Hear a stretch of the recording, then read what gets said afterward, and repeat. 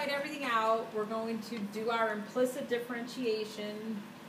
And so remember that y is some function of x.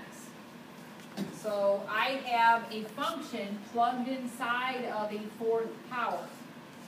So the derivative of the outside is 4 times y cubed, but the chain rule says then multiply by the derivative of the inside function. So y prime, and we don't know exactly what the function is, so we'll just represent it by y prime, or dy dx.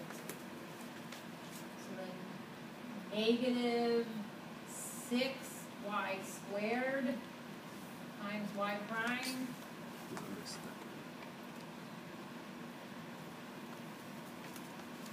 minus 2y times y prime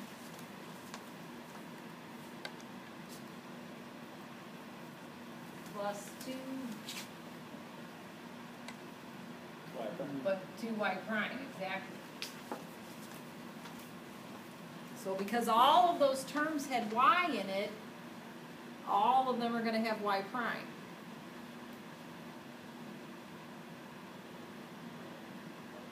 But then x is just an independent variable. So this will be 3x squared, this will be 4x, this will be 2x.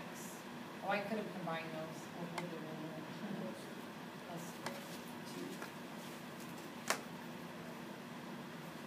Okay, so then factoring out the y prime, at least all the y's are on one side, so you didn't have to group them really, they're already in group.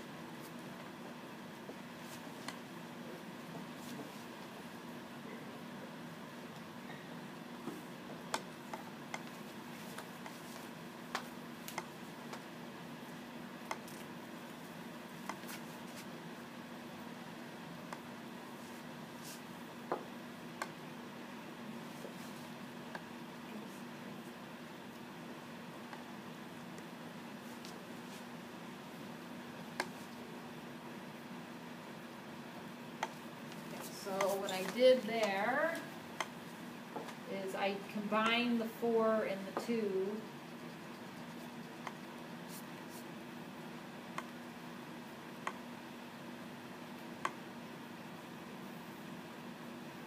then I divided both sides by what was multiplying the y primes. So now I have a formula for the slope at any point. We were being asked, where does this have horizontal tangents? And we did a similar problem with a different function. If the tangents are horizontal, then we know that the slope is equal to 0. So we want to set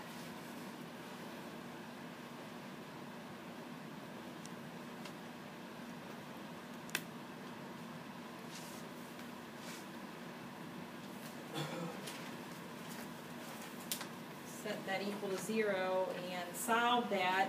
That looks like a much worse equation than it really is until you think about, wait a minute, a fraction only equals 0 if its numerator is 0. So this turns into just 0 equals 3x squared minus 6x plus 2.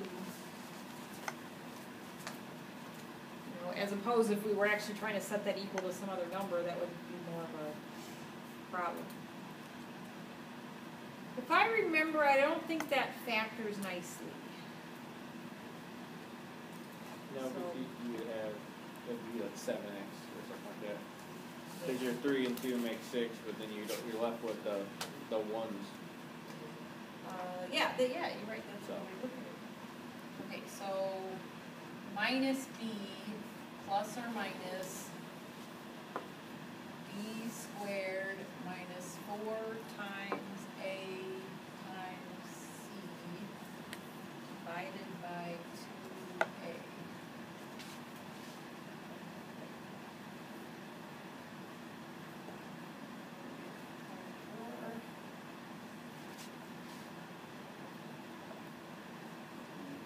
This is the square root of 12.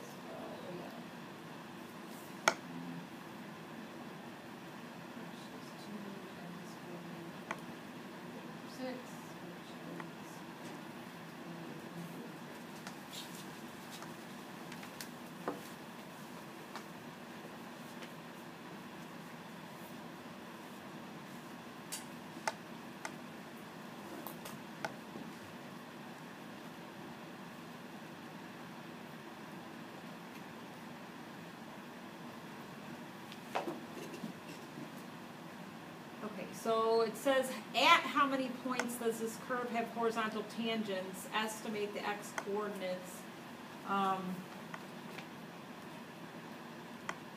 You have two different x coordinates. One is right here, okay? So what's forming the bottom of his jaw and like this point and this point and this point.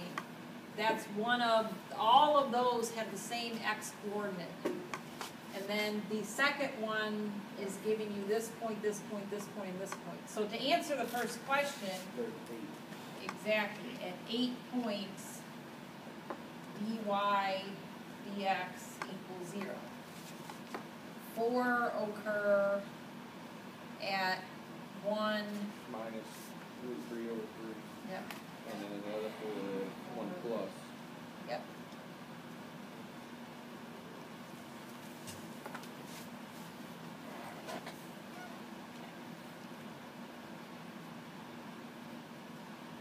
And if you wanted to try to find the y coordinates, I'm going to talk about it because we should do something to kind of understand the